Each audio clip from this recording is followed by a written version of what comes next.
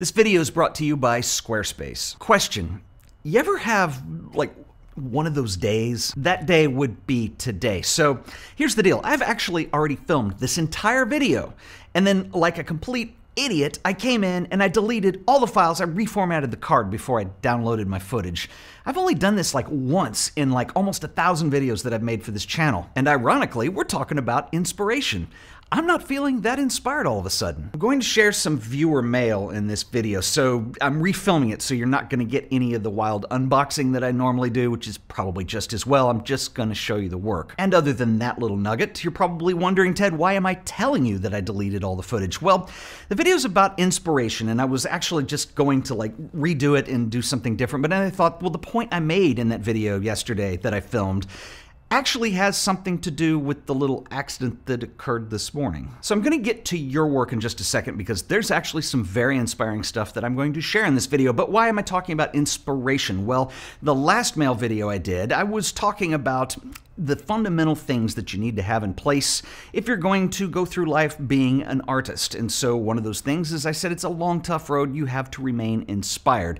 Now, I got a couple comments on that video, and they made some good points. One of them was from my friend Matt Beatty. Matt is an awesome printer. He does platinum palladium stuff. I've had him on these videos before. He's got this awesome studio out in Arizona. I'll link that video below. And also, Matt does have a YouTube channel that he's doing now, and I'll link that as well. You should check it out if you're into film and printing and that kind of thing. So the comment is that the idea of inspiration is great unless you actually have to get work done, because you can't really rely on inspiration just to hit you at any given moment. Now, I do agree with that completely, and after reflecting on that a little bit, I thought, well, I think actually my thoughts on this have changed over the years, and that's what I want to clarify a little bit in this video. But first, this came from a guy named Kenneth, who sent me a ton of prints that he made in his darkroom. They're pretty awesome, and he sent them to me in probably the biggest package that I've ever gotten for a mail video. Either way, Kenneth writes, "Hi Ted, I'm a massive fan of the show and I've been watching for a couple of years now. I hope you enjoy these prints. None of them are quote-unquote perfect, but I feel like getting your work out there is the vital thing sometimes. In a sense, I see these prints as displaying progress and growth as I continue to hone the craft of creating good photos. Thanks again for the great videos, and I look forward to your content in the future." So Kenneth has made notes on the back of each of these prints with settings and things like that. I'm not going to go into these, but this is really nice. This is one of my favorites. I love this double exposure of the fire hydrant with the fire over the top. Really good work, Kenneth. I'm really excited about this. This is awesome. Which brings me to one of my points about inspiration. So I know this may sound corny and I don't want it to, but these are some of my favorite videos to make where I actually look at your work. I'm in a really interesting position where I get people that just mail stuff to me.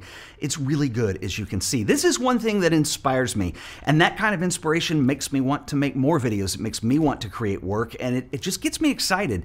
And that's what I want to talk about with inspiration. So I think that inspiration comes in two different ways. So first of all, in the sense of creating art, of creating photography, the sense that you're making something, there's the idea that you're waiting for inspiration to hit. Now, when I was a lot younger, when I was starting out, that's one thing that would just kind of get me going, is like I didn't really know what to shoot. I kind of didn't know what I wanted to do, so I would just kind of wait for something to inspire me, and there's nothing wrong with that.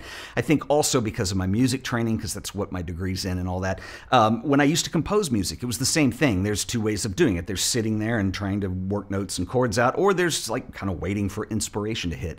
It's not a bad thing, it's just unreliable if that's the case. Now, the second form of inspiration, which is more of what I relate to in my life now, is just the act of trying to stay inspired in general. Now, for me, I am inspired by photography. As you guys know, I've got a ton of photography books over here. I look at them daily. It's part of my ritual, and I love to see other people's work. However, the way that inspires me is very different, and it's just kind of, I guess age has something to do with this, but what I don't want to do is see somebody that I love their work and then feel like I have to start emulating or copying that necessarily. I think when you're younger, that's fine, but that's a weird source of inspiration for me, and I try not to let it affect me in that way. What works for me is stepping outside of the photography world. So stepping outside of photography becomes a completely different ballgame. That's where things get really interesting, because you have to interpret it into the stuff that you're creating, and during that interpretation process, it's liable to change from its original state. So I'll give you an example. So for instance, I mentioned music because that's kind of where I started out. I was a kid, I played guitar, and then I got into composition stuff, and I ended up majoring in music in college. So it's something that's still very special to me.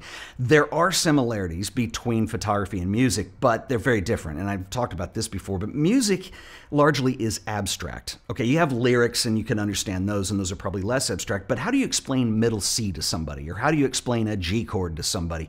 It doesn't make a lot of sense unless you put it in some sort of context. But if you allow yourself to be inspired by music and start thinking about it in terms of form and structure and resolutions and what happens, the way it paces itself, and then those ideas can come into what you're doing with your photography, then that becomes very different. And you can do this with anything. For me, sometimes it's films. I'll get really obsessive about some director that I love their work and I want to see every movie they've ever made.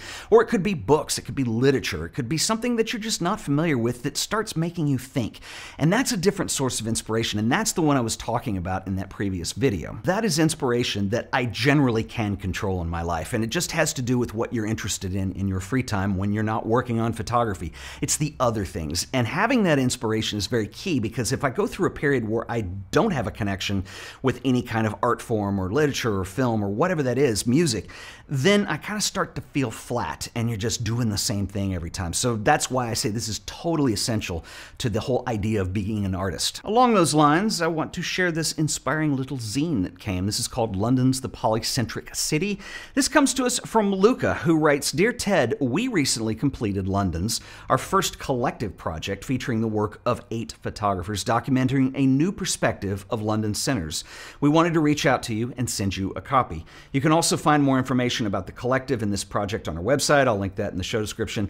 Let us know what you think about this work. Hope you enjoy. Thanks, Luca." I normally do not provide critique on stuff that comes in, but one of the things that I find really inspiring about this is the way this zine is printed and treated as an object unto itself. There's a lot of really cool stuff going on. It's simple, but it's very effective.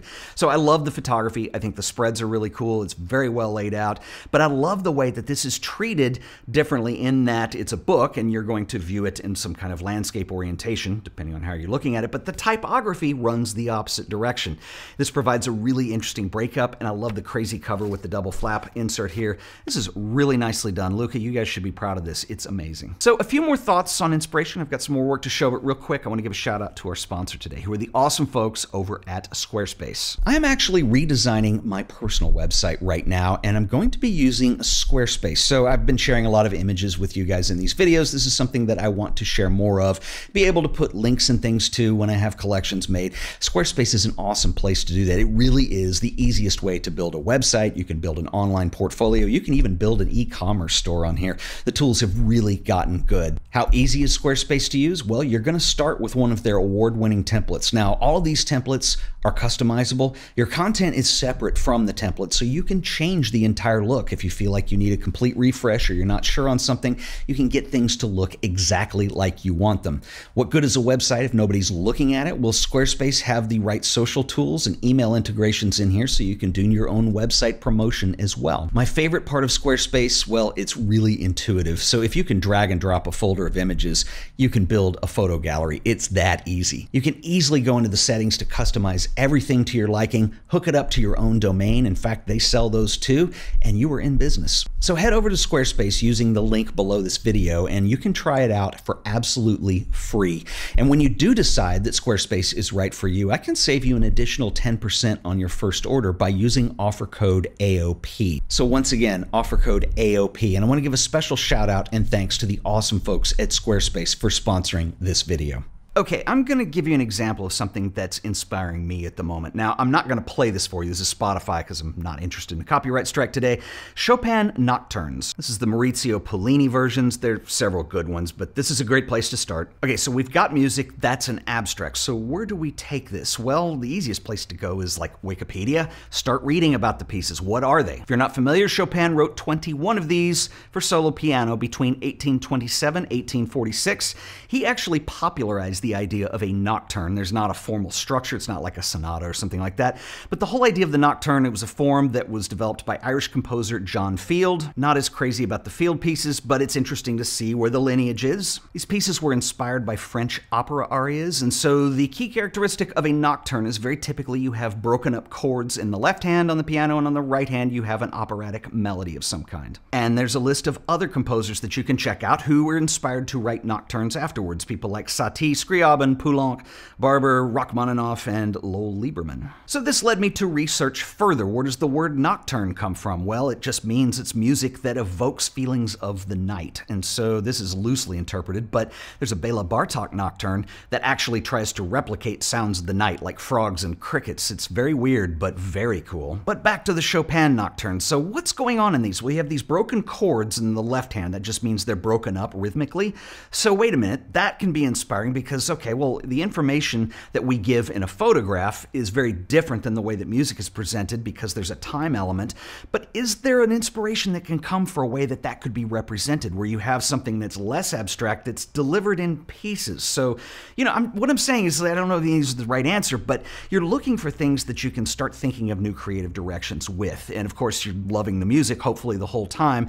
That's what gets inspiring about these things. Speaking of abstract, that brings me to this next book that I got. This comes to us from Angelo Dragon. This is a really cool book of his abstract light studies that goes on, and he writes to me, "Dear Ted, love your show. This is my first photo book, and I had a lot of fun working on this project. Hope it will bring you some joy too." Angelo, this is a really nice book. You should be very proud of it. I love the continuity to it. I love the experimentation. I love the abstraction.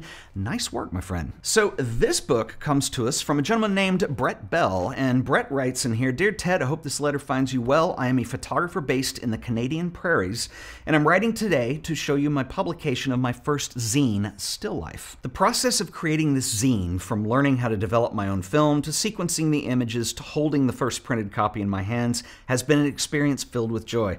The creative control that I've permitted myself, allowing myself to learn, experiment, fail, and try again, has ultimately provided me with a new agency in my work that I did not know that I needed." I'm gonna repeat that. That's kind of mind-blowingly important. The creative control that I've permitted myself, allowing myself to learn, experiment, fail, and try again, has ultimately provided me a new agency in my work that I didn't know I needed. Brett, this is an outstanding book. You should be very proud of this. Nice work, and I love that whole idea of permission to fail. I'll give you an example. I failed pretty hard yesterday when I filmed this entire video, and then I had to decide whether or not I had the energy to do it again. I'm glad I did, because it actually came out as a better video today. If you guys like this kind of approach where we open mail and have a topic to talk about, let me know in the comments, maybe something you'd like to see. I'll catch you guys in the next video. Until then, later.